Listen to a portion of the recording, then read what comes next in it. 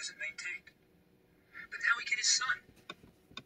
But his son is 60 years old when he gets on the throne. Right? So we've got this problem of what? And Egypt almost always goes downhill when the pharaoh lives too long. What's up, everybody? Back again. Another video on ancient Egypt. Our presenter is Professor Bob Breyer. And this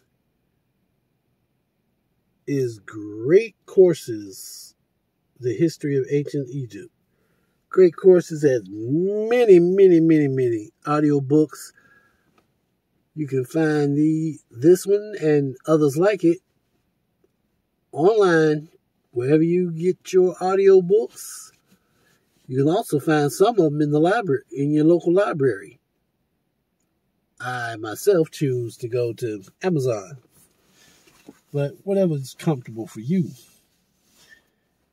We were talking about the last king's 13th son, who became ruler of Egypt.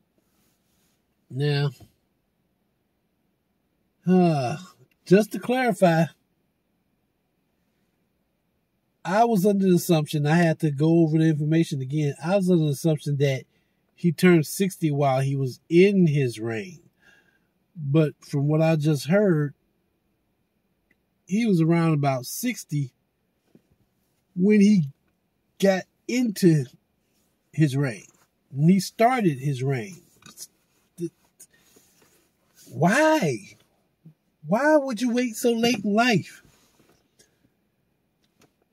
That's like I was listening to YouTuber earlier today, and they were talking about,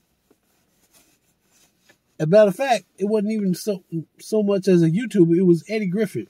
I was watching one of his videos. I don't know if it was an old one or more recent, but he was talking about how a lot of the politicians are like 60, 70 years old, and they are out of touch with young Americans. So how can they effectively lead the country when most of their friends are dead or either retired? And that makes sense.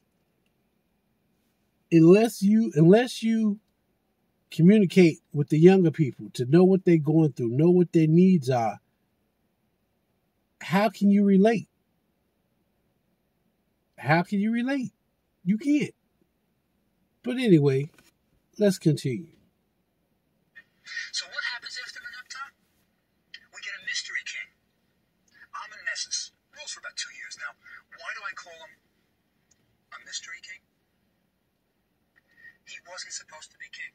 Now, as you know, he became king by marrying the right woman, the heiress, the woman who had the pure royal blood flowing through her veins. It was matriarchal, right? Then matrilineal, and sometimes a queen could even rule, and it becomes matriarchal. And you'll see, that happens at the end of this dynasty. So we get Amenmesis, who is not the king's eldest son, who is usually the one who marries this right woman. Right? He's a son of Meneptah, but he's not supposed to be king, and all of a sudden, boom, he's king. Right? He has a tomb in the Valley of the Kings, so there's no doubt he was ruling as king. But we don't know much about him. He's succeeded by Seti II, probably his brother. Now, what does Seti II do? The first thing he does is erase Amenmesis' name wherever he finds it. Damn. Now, why would a king do that? Well, there are some reasons. One theory, and it's just a theory, is that Seti II is the king. He was supposed to be king. He's the prince who was supposed to be king. And then maybe Amenmesis somehow pushed him aside or something like that. But it's clear he doesn't like him. So he erases his name. Now, this was common in Egypt, by the way. Pharaohs erasing the names of predecessors. Common. It's an interesting practice. They did it for two reasons. One was when you really wanted to erase all traces of anyone. Damn. He would... See, the Egyptians didn't have a concept of heaven and hell. They just had heaven, the next world. The worst thing that could happen to you place where you went for eternal torment. No. You went out of existence. That was the worst. Even, for example, in the Book of the Dead, when you're being judged to see if you're worthy. If you're not worthy of going to the next world, they just take your heart out and throw it to this creature who's a devourer of hearts, and you go out of existence. So, one reason was, if you hated your predecessor, for some reason, you would erase his name wherever it existed. And to erase the name, you erased him. He no longer existed. That's what happened, remember, at the end of Tutankhamun's reign? When you had the heretic pharaoh, his father, Akhenaten, and everybody associated with that was annihilated from the records. Right? So, I think that's probably why Seti does this. The other reason why you might erase another pharaoh's name and replace it with yours is you wanted to take credit for his monument. Ramses the Great was called the Great Chiseler. Why? Because he erased everybody else's name. Not because he hated them. He wanted to take credit for all the monuments. So, for example, we get statues that were 100 years old during Ramses' time with his name on it. He would take a statue, carve out the previous pharaoh's name, and put his. And the idea was kind of like when the gods looked down, they would see this statue, and they would see it has Ramses' name, and they would credit Ramses. You know, they could look down and look at the statue, but they wouldn't look down and see that Ramses was carving out somebody else's name, you know? It's an interesting concept, but that's why people did this all the time in Egypt. It makes it very difficult for Egyptologists. Just because you find a statue with somebody's name on it doesn't mean it's of him. Very often we know it's not. So, Seti comes in, eradicates his brother's name. Now, Seti had 3 queens. 2 of them are going to be important for us. We're coming to the end of the dynasty. Right, we're coming to the end. There's only going to be 2 more rulers. But he has 3 queens, of whom 2 are important. Now remember, please, that there were 3 relationships a woman could have with regard to the pharaoh. Great wife. That was only one at any one time. She was the honcho of the harem. Then there was queens, right, who were kind of married. They were a wife married to the, or you could be a concubine, right? So 3 relationships. So he has 3 queens, 3 wives, so to speak, right? Now one is one Tia. wife, mistress, and a She girlfriend. is going to be the mother of the next king. And another one, Tauseret, is going to actually rule Egypt, right? So Seti's got some interesting women around him. Interesting. But he built his own monuments. Seti built a chapel at Karnak. And let me tell you about this chapel. Karnak Temple was the largest religious building in the history of the world. Karnak. Huge. For thousands of years, each pharaoh went to this place and added his own temple. Don't think of it as one temple. It doesn't make any sense, the plan. You can get lost in Karnak Temple because it's Ramses' buildings, Seti's buildings, Seti II's buildings, right? Everybody added. This was sacred ground. This was the Vatican of Egypt. And Seti II. It's amazing that he would say that, the Vatican of Egypt, because everything he's talking about, if you really think about what he's saying and the way he's saying it, everything he's talking about comes before the modern era. Before the Vatican amassed all that wealth and power, there was Egypt.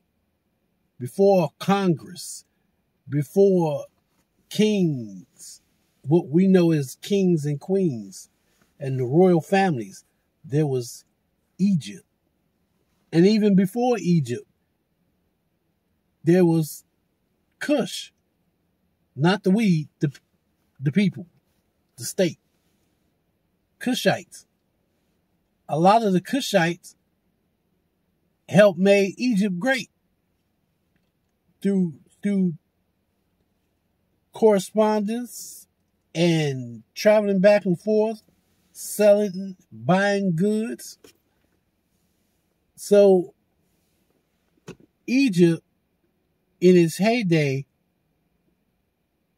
was similar to America in a sense that at one time it was the greatest country on earth. It was the greatest place on earth.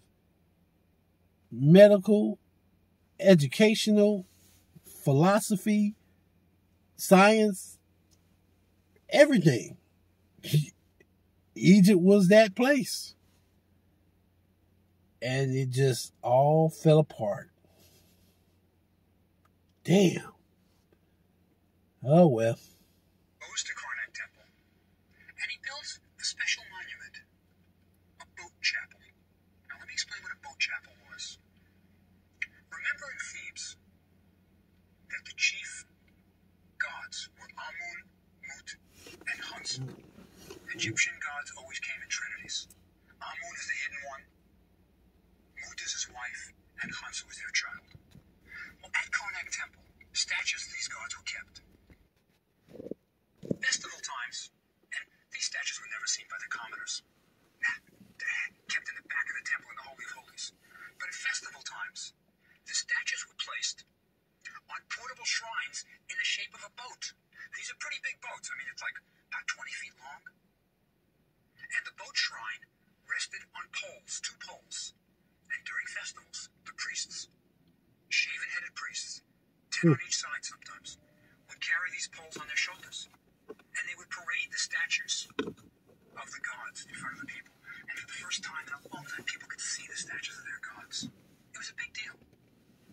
Now, Seti II builds a boat chapel.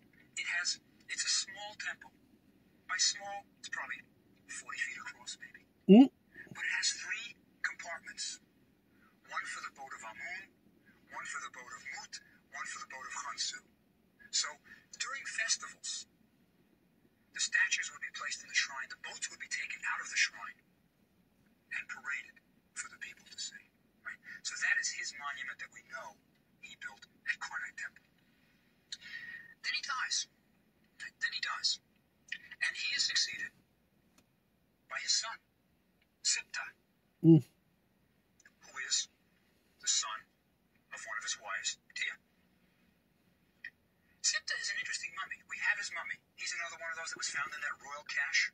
The foot is deformed, probably from polio. Many people think that Siptah had polio, and the foot is deformed. And I think it's interesting that a pharaoh of Egypt could have a deformity.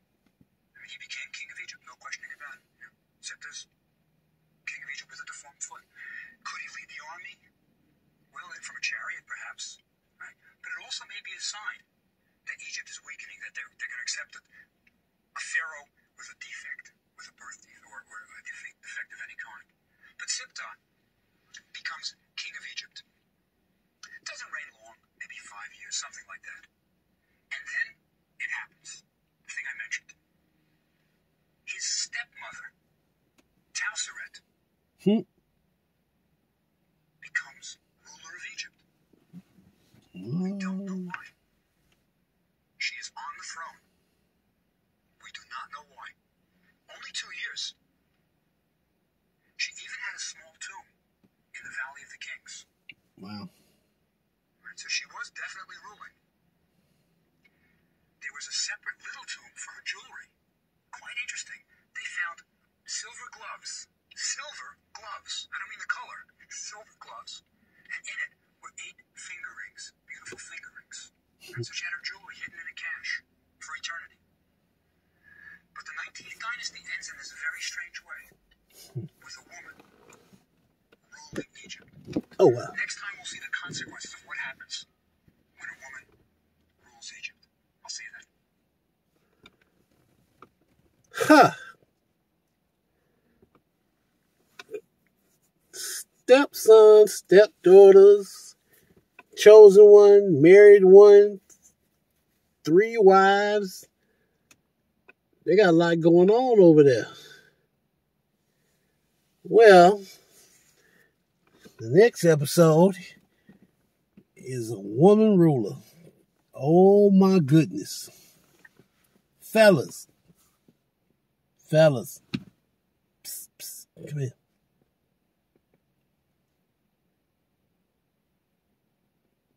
our women don't seem to understand women's lib, women's rights, was because white women didn't have any rights.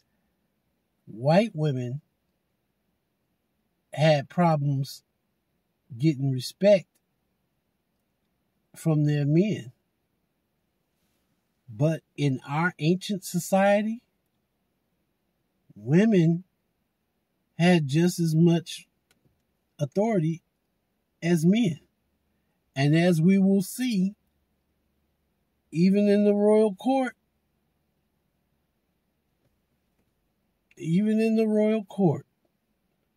there were female leaders. Now, I do know of one right off the bat, Hatshepsut. I know she was I don't even know what to call her, but she was the king and the queen. The phrase that comes to mind is, who wears the pants in the family? Yeah, it was definitely her. She was, one day she wore the dress and the next day she was wearing the pants.